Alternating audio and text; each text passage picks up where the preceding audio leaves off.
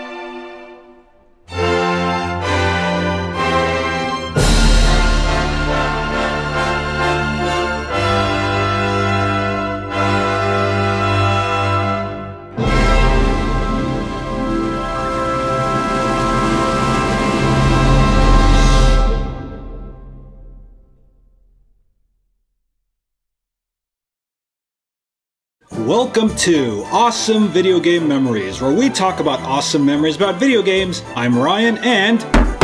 Wait a minute. There's somebody knocking at my door. I wonder who it is.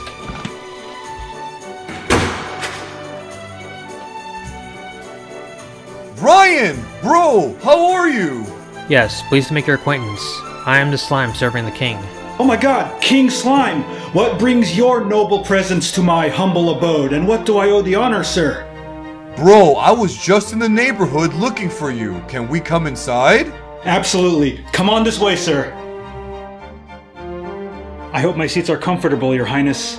Oh yeah, bro. Sitting on these chairs is comforting for my slimy ass. What do you think, servant? These chairs are quite the comfortable arrangement indeed. Thank you, Ryan.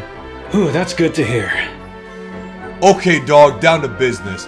Ryan, I want you to give me the best review of Dragon Quest XI: Echoes of an Elusive Age. Yes, His Majesty has chosen you to deliver the utmost detailed review of the game out of all the reviewers out there. Bro, aside from Geekdom 101 and Sackchief, there is no bigger Dragon Quest fan than you who can deliver us the review we need. What? You want me? Out of every single reviewer in the reviewerverse, you want me to review Dragon Quest XI? Me! The Slime King is picking me! But first, bring me and my servant your finest food to eat as we are hungry from this long trip, bro. Yes, your finest edible arrangements will do to fill our parched and famished stomachs. Right away, sir. I will find you the finest delicacies that Earth can provide. I'm gonna grab my jacket, and I'm gonna go.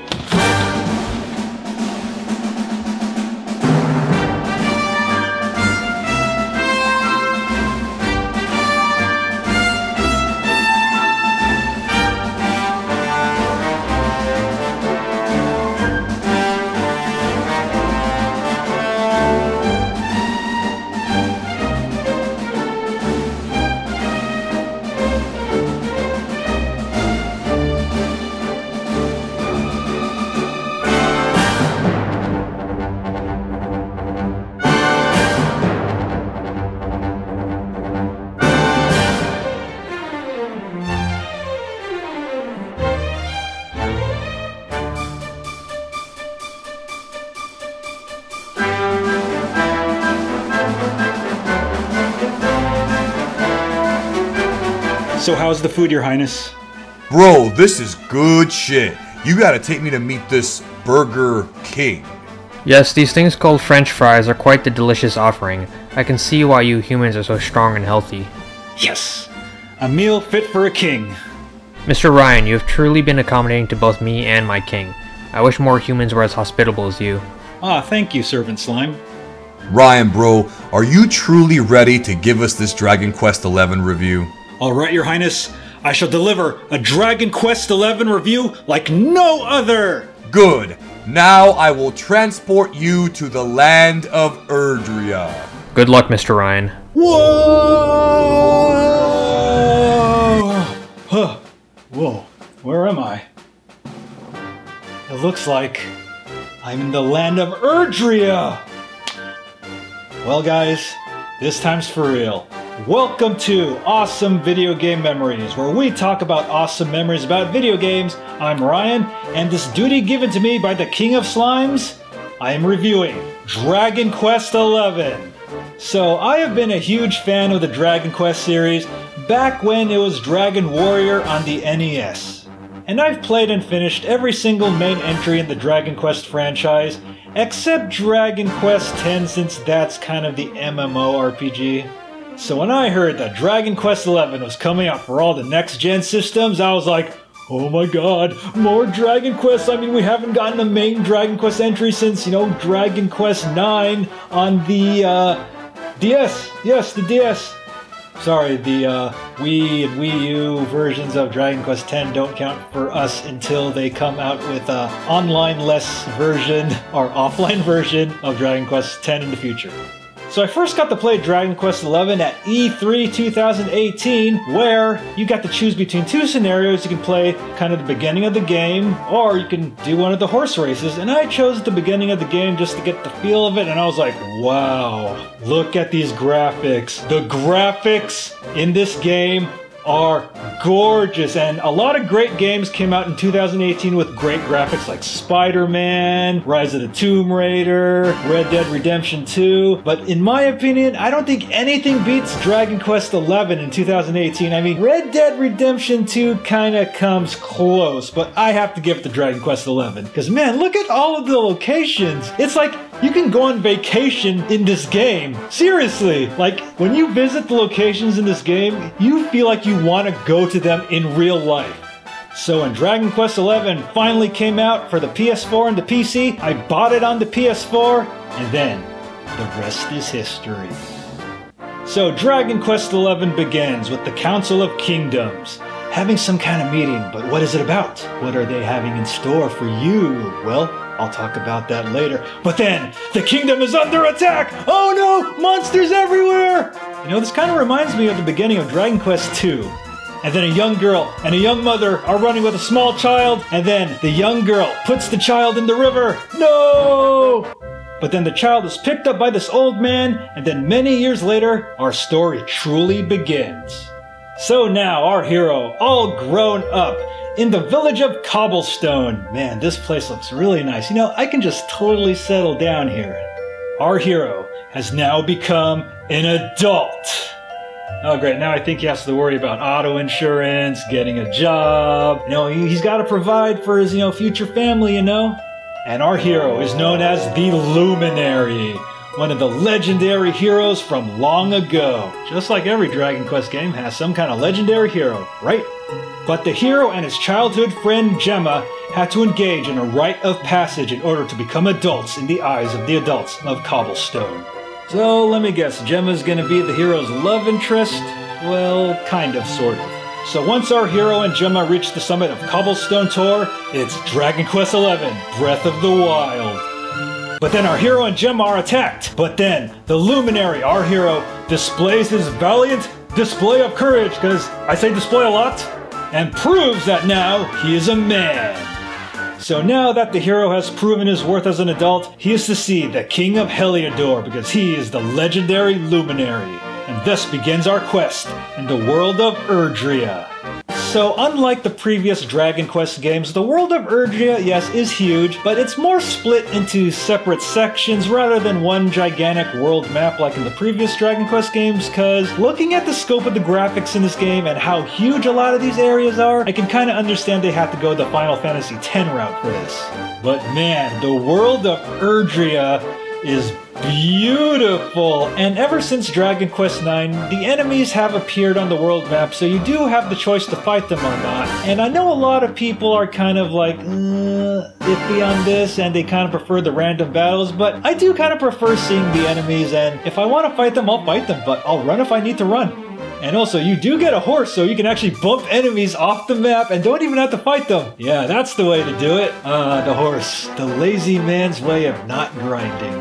Yeah. So now let us begin with a lot of the new mechanics introduced in Dragon Quest XI. Now you do have your normal battles with the enemies, but this time you actually get to move your character around, you get to change the camera, so you have a little bit more of interaction, a little bit like Lightning Returns, but not really. But this is more of a cosmetic thing, because it doesn't matter where you are. Like, if you're far away from your enemies, you'll still attack them, and even if you're far away from the enemies, they'll still attack you, so don't expect to run all the way to the edge of the screen and try to avoid enemy attacks. It's not gonna work. And not only do you gain experience from battles, you get skill points which you can use in the character builder. Now the character builder is kind of like the license grid in Final Fantasy XII. Like, if you have a certain amount of skill points, you can unlock a lot of powerful abilities, and some characters actually have different types of abilities. Like, you can actually, learn boomerangs, you can learn axes, you can learn swords, you can learn more offensive magic or more defensive magic. And I do recommend not really running from all your battles, but try to grind as much as you can so you can get all those skill points for the character builder. And also one of the newer features in this game is the fun-sized forge, where you get to forge all your awesome weapons, kind of like the alchemy pot in Dragon Quest VIII. Now the fun-sized forge does take a little while to get used to. You kind of have to you have to have it at a certain temperature, and then after that you have to, pound it at just the right strength, and then it does take away some points. And if you don't forge everything just right, you still may be able to make the weapon, but it won't have any of the power-ups.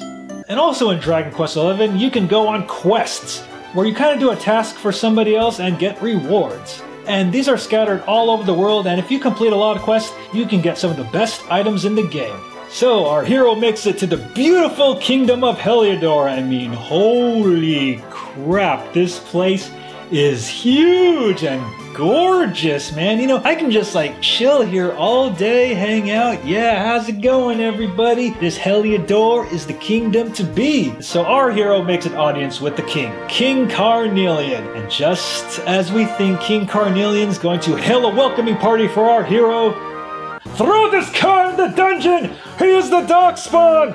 Heathen! Heathen! So you go from the legendary Luminary, the hero of the story, to Jailbird. Wow, that's kind of a crappy way to start this story. And you're thrown in prison by the two generals, Jasper and Hendrik, who you encounter quite a bit throughout this game. So in prison, you meet the thief Eric. Yeah, so being a Dragon Ball fan, the first thing I said when I saw Eric was, hey, Eric is Super Saiyan Blue! He's a Super Saiyan god with the power of a Super Saiyan. Not really, but late game he is! When you power him up, man, Eric's a fucking beast! Yeah, so Eric is the thief of the party. He has boomerangs, he has knives, he can steal items. And also one of the new mechanics in this game is the pep system. Like when you go pep, you have this blue aura like Fah! And not only does it make you more powerful, you can unleash team attacks. You can unleash super duper awesome attacks. I mean, just look at all this pep stuff, man. So the hero and his new buddy Eric escape through the Heliodorian prisons underground away from the guards. And then Eric's like, I have to get my red orb. And you know what? My good old buddy Dirk back in Heliodor probably has it. Okay, Eric, we're not gonna go back to Heliodor where we just escaped. Well, I guess we can go down to the slums of Heliodor, right? So after making their way through the Heliodor slums by scaring a guard who's actually afraid of dogs. Oh, but the dogs are so friendly in this game. We sneak back into Heliodor at night, and then we encounter Eric's friend Dirk. Yeah, look at you, Dirk, living the honest, straight life. I mean, dude, what happened to the thug life, man? What happened to the thug life you had with Eric, man? Thugs be bros, yo! But Dirk says, well, I don't have the red orb anymore. I sold it! You mother... Well, Dirk, you have a really nice house. I'll give you that. But you sold the orb to buy this. So our hero and Eric have to go down to the King's Barrow to get back the red orb. Now, Dragon Quest dungeons can get a bit confusing, especially some of the first couple of games like Dragon Quest 1 through 4. But in recent years, Dragon Quest dungeons have been a lot easier, and thankfully the majority of the dungeons in this game aren't too complicated. Even the final one's not that complicated, but there is one that I will talk about later. So once our hero and Eric grab the orb from the King's Barrow after defeating a whole bunch of monsters, they're pursued by the Heladorian army again, but this time led by Hendrik. And then, okay, holy crap, so either we confront Hendrik and his soldiers, or we just go into some portal where we have no idea where the fuck it's gonna lead us. You know what? Let's go with the portal! And so our heroes get transported all the way to the other side of the world, to the town of Hoto. So once you arrive at the hot springs town of Hoto, yeah, this place looks pretty nice to hang out and, you know, take a bath or just hang out by the pool. I didn't choose the thug life. The thug life chose me. So we see a little girl trying to find her father Noah, but then we find another little girl who's trying to find her sister, and she actually claims she's trying to find her little sister. Whoa, hey kids. Yeah, kids aren't allowed in the bars. You have to be like 21 or something. Wait, you are 21? What kind of growth stunt happened to you, kid? Well, I guess we're gonna help find your sister and your father. Let's go. So this little pile of spunk is named Veronica, one of the wizards from the Arborean Highlands looking for her sister Serena, who got kidnapped and was taken to the Cryptic Crypt. Sounds kind of cryptic. So once we go into the Cryptic Crypt, there are these branches that the hero can touch since he is the Luminary, and he can see into the past. And so he kind of sees what happened to Veronica and Serena. Serena got kidnapped, then the monster's magic turned Veronica into a little girl, but although she's still an adult. So once you defeat the monsters down in the Cryptic Crypt, because, you know, that was very cryptic, by the way, Veronica and Serena are united, and Veronica is the offensive magic caster, so she gets all the killer fireball spells, and then you have Serena as a defensive magician, where she heals the party and has her own harp to help you out. And I've heard a lot of fans don't really like Veronica, but I think Veronica is one of the best parts of the game. Like, she's so spunky, she's so hilarious. I love the dynamic between both Serena and Veronica. You know, they're just sisters. You know, sisters being sisters, and they're both magic wielders here to protect the Luminary. So our party decides, you know, we need to find a special branch that's going to help us find all the orbs, so let us go to the Kingdom of Gallopolis. So after Veronica and Serena join the party with the hero and Eric, we go to the Kingdom of Gallopolis, where we help Prince Ferris impress his father to show that he's a man, that he'll help us find the branch to help us find the orbs. And Prince Ferris kind of wants you to do everything in his place. Oh gee, I wonder how this is gonna go. Okay, let me guess. I mean, this is totally original, guys. He's gonna make us do the work, but then he will be revealed for the fraud that he is, and we'll get all the credit. I know where this is going. I know. So we check out the circus show, and we see the circus jester, Silvando. And I love Silvando. He is he with the ladies, darlings. How are you doing? Ooh, Prince Ferris. I think you're gonna make them do all your dirty work. I mean, Silvando is the type of guy that you want to hang out and have a drink with, because he's just like a pile of positive energy, and he makes you want to be a better person. So in order to impress the Sultan of Gallopolis, we engage in a horse race as Prince Ferris, but it's really us. Yup, totally us. But then after that, Prince Ferris has to defeat the monster in the sands.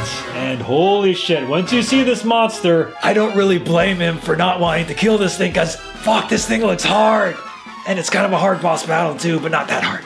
So once you capture the monster in all of your glory, or all of Prince Ferris's glory, because remember, he's getting all the credit, so we can kind of get our little item to help us find the orbs. Oh yeah, and if you're wondering, this is exactly the part where everything goes wrong, right? So Prince Ferris is like, I killed the monster! I am the awesome Prince of Gallopolis! So you're gonna call me the king, right? Oh shit! The monster comes back! And holy shit. Well, Prince Ferris, prove yourself! So after another battle with the monster, Prince Ferris actually does prove himself! holy shit, I didn't see that coming, not even from 100 miles away. And then Prince Ferris spills the beans and says, yeah, I'm sorry, I made these guys do my work, but his father is impressed anyways. But Prince, you still proven yourself, so you're a man now. Yes! Yeah, but, you know, we still did all the work, so where the fuck's our item, dude? Oh, great, we gotta go to Gondolia. This is a wild goose chase, isn't it? Just like every Dragon Quest game. That's a good thing. So we go to the beautiful port city of Gondolia, where our buddy Sylvando has a ship. Whoa, you got a circus career, you got a ship, what else are you not, Sylvando? Oh, we're gonna find out pretty soon in the future. So after evading the Heliodorian forces again, led by the evil Jasper, well now, I'm gonna seize your ship and do a lot of bad things to it. So once we get the ship, our travels bring us to the Zwardust region. Oh, this is a very, very nice patch of grass, I gotta say that. Near the Kingdom of Dundrasil. The Kingdom of Dundrasil. That sounds so familiar. But first, we must go to the town of Octagonia. I think MMA fans are gonna get a big kick out of this. So the town of Octagonia is a big-ass fight club, UFC and all that stuff. And the big champ is our champion Vince. You know, Vince, man, he'd be like punching people for money. Because, you know, he's gotta help the orphanage, man. He's got a heart of gold, son. So Vince convinces the party to join the martial arts tournament, and holy shit, it's the Dragon Quest IV music! Oh my god, fanboyism! And we do have two mysterious fighters, a lovely lady and an old man. Gotta be Master Roshi from Dragon Ball, right?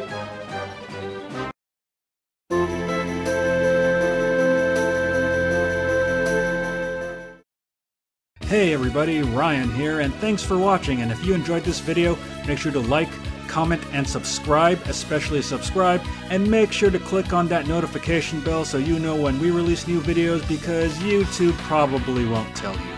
And if you want to watch me play games live, you can watch me on twitch.tv/BattleGeekPlus. And if you have a Twitch Prime account, you can subscribe for emotes and a lot more awesome perks to support the show. And if you want to support the show, you can donate at patreon.com/Ryan Molina, because every dollar helps me bring you a better show. And make sure to follow me on Twitter at @RyanMolina and at BattleGeekPlus. And also make sure to check out the official BattleGeek Plus website at BattleGeekPlus.com. We got books, we got t-shirts. Make sure to check out our awesome popcorn-related t-shirts, our BattleGeek Plus t-shirts, and a lot more. And last but not least, make sure to check out these other videos while you're here. Thank you very much, and see you later.